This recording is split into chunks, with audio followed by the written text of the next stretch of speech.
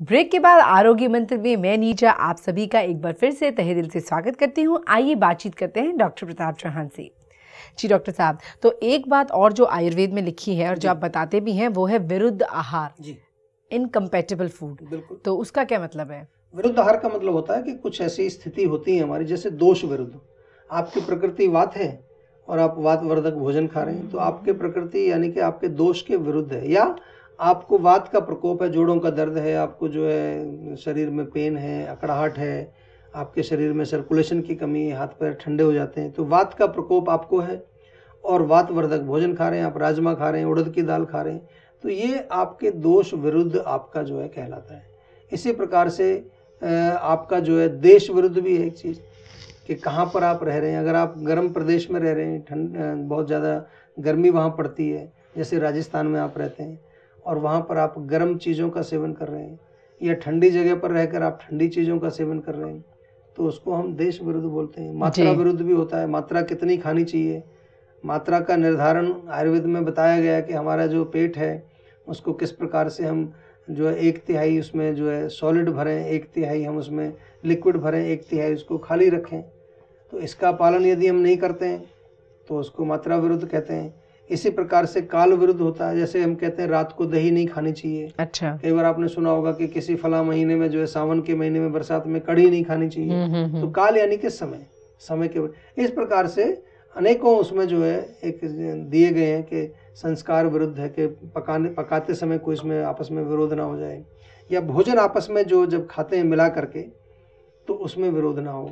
जैसे कि आपने बहुत ज़्यादा ठंडी चीज़ भी खाई, आजकल खाते हैं लोग आइसक्रीम ली और उसको हॉट किसी कॉफ़ी में मिला करके और उसमें हॉट चॉकलेट फज बन जाता है, इसको बोलते हैं। ये सब जितना भी फज है ये सब बज है जी, जो है अच्छा नहीं है। क्योंकि देखिए खाएं तो कोई चीज़ गर्म खाएं तो गर्म खाएं, उसको ठंडी खानी तो ठंडी खाइए जी। वो कहीं ना कहीं जाके हमारे शरीर में कोई ना कोई करती है, क्योंकि जब अंदर जाएगी तो कंफ्यूजन है। बिल्कुल बिल्कुल। उसको ठंडे वाली को वो जो है गर्मी चाहिए, अंदर जाकर के टेम्परेचर उसको गर्म करने की कोशिश करेगा और जो गर्म है उसको ठंडा करने की, दोनों में फिर जो है गड़बड़ होती है, वो आम बनने का एक कारण बन जाता है। जी डॉक्टर साहब, हमारे अगले कॉलर आपसे बात करना चाहते हैं, आइए उनसे बात करते हैं। हेलो हेलो, नमस्कार जी, अपना नाम बताइए। मनोज सिंह। कहाँ से बोल रहे हैं आप? हार्ट का नस बोला सर, चर्बी हो गया सर। हार्ट कहाँ पर चर्बी हो गया? हार्ट के नस के ऊपर। हार्ट की नस में? हाँ। मतलब ब्लॉकेज हो गया है? ना ब्लॉक नहीं हुआ, थोड़ा चर्बी ऐसे कुछ दूर पैदल चलने के बाद में थोड़ा दर्द होता है, छाती में दर्द होता है। हाँ थोड़ा। तो उसका कुछ टेस्ट कराया कि नहीं अभी? ना, उसका तो दवा हम 1 महीना खाए थे, खाकर छोड़ दिया। नहीं, दवाई तो खाया, दवाई की बात नहीं कर रहा मैं। आपने कुछ उसका चेकअप वगैरह कोई प्रॉपर कराया कि कितना ब्लॉकेज है, क्या है, ये चेक किया नहीं? हाँ, वो सब चेकअप कराया था, उसमें वो बोला थोड़ा सा चर्बी हो गया, बताया। थोड़ा सा देखिए, कहाँ रहते हैं आप? हम आसाम तिनसुकिया में। आसाम तिनसुकिया में रहते हैं। देखिए भैया, मैं थोड़ा सा आपको बताऊंगा, हार्ट का मामला है, एक तो प्रॉपर परीक्षण जरूरी है कि वास्तव में कितना ब्लॉकेज है, कितनी खराबी है। लेकिन कोई घबराने की बात नहीं है, आपको कुछ नुस्खा बताता हूँ मैं।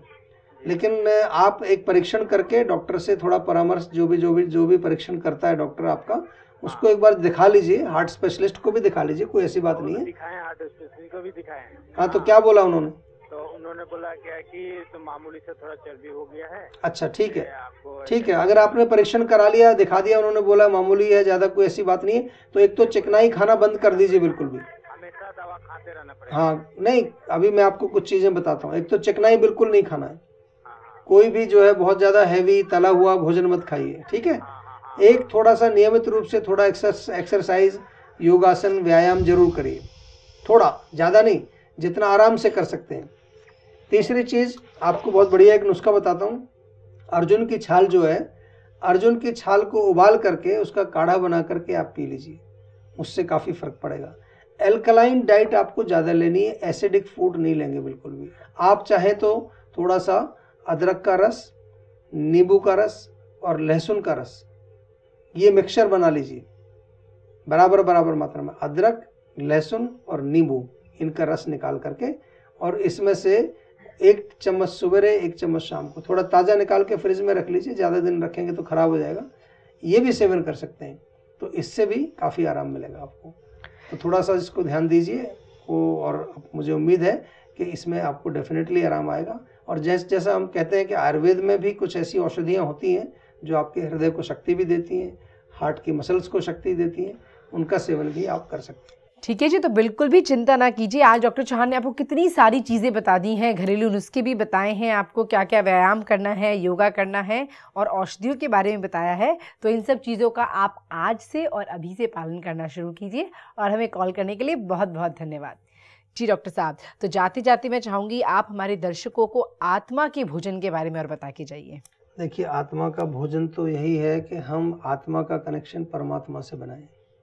जो परमात्मा है, ईश्वर है, भगवान है, जो भी उसको माने आप, उससे कनेक्शन बनता है तो हमारी आत्मा प्रसन्न होती है। उसका कनेक्शन कैसे बने? भगवान तो हमें यहाँ कहीं दिखते नहीं, तो उसका एक तरीका होता है कि इस पृथ्वी पर जितने समय तक हम हैं अच्छा काम करें, लोगों की भलाई के लिए काम करें, सेवा करें, कुछ मतलब अच्छा सत्कार्य जिसको बोलते हैं, वो हम अच्छे काम करेंगे तो उससे आत्मा को प्रसन्नता मिलती है। कई बार आपने देखा होगा कोई ऐसा विकलांग व्यक्ति है, कहीं जा रहा है, उसको आपने थोड़ी हेल्प की, आपको बड़ी प्रसन्नता मिलती है। जी बिल्कुल। कभी कभार आपका कोई धर्म का काम चल रहा है, कहीं पर कोई भंडारा चल रहा है, कोई ऐसी चीज़ चल रही है, सेवा का काम चल रहा है, कई बार आप उसमें लग जाते हैं जाकर, तो आप कई बार पूरा दिन लगे रहते हैं, भूख भी नहीं लगती, आपको थकावट भी नहीं होती। वो आत्मा का भोजन है। प्यार जो है आत्मा का भोजन है। प्यार का मतलब किसी दूसरे की सेवा करना, उसको सहायता करना बिना किसी एक्सपेक्टेशन के, ये आत्मा का भोजन। बिना किसी एक्सपेक्टेशन के, ये बात हमें ध्यान रखनी है। जी डॉक्टर साहब, तो आपका बहुत बहुत शुक्रिया। आपने भोजन आहार अपने आप में एक इतना डिटेल्ड टॉपिक लग रहा है, मुझे इतना वास्ट टॉपिक लग रहा है कि शायद अभी आओ और हम घंटों तक आपसे बात कर सकते हैं, लेकिन हमारी शो की समय की समाप्ति का संकेत आ चुका है हमारे पास। आपका बहुत बहुत धन्यवाद हमारे शो में आने का। धन्यवाद डॉक्टर साहब। तो दोस्तों, अगर आप भोजन को उचित प्रकार से सेवन करेंगे तो वो अमृत बन जाएगा, और अगर उसी भोजन को आप अनुचित प्रकार से सेवन करेंगे तो वो विष बन जाएगा। तो ये आपके लिए जानना बहुत ज़रूरी है कि आप भोजन कब कर रहे हैं, क्यों कर रहे हैं, कहाँ कर रहे हैं, कितनी मात्रा में कर रहे हैं, किधर कर रहे हैं। जब आप इन सभी चीज़ों को सोचने लग जाएंगे तो आपके शरीर में खाया हुआ भोजन, आपके शरीर में गया हुआ भोजन कभी भी आम नहीं बनेगा। जी हाँ, हमारे आज के शो से आप यही संदेश लेके जाइए, और अगर अभी भी आपके जहन में है कोई भी सवाल तो आप हमें कॉल कर सकते हैं। हमारा नंबर है 0129404004। हमारा ईमेल एड्रेस है info@jiva.com। हमारी वेबसाइट है www.jiva.com। आप हमें फेसबुक पर फॉलो कर सकते हैं और जीवा की मैगजीन परमायु को भी सब्सक्राइब कर सकते हैं। तो मैं आशा करती हूँ आपको हमारा आज का कार्यक्रम बहुत पसंद आया होगा। अब हमें दीजिए इजाज़त। नमस्कार।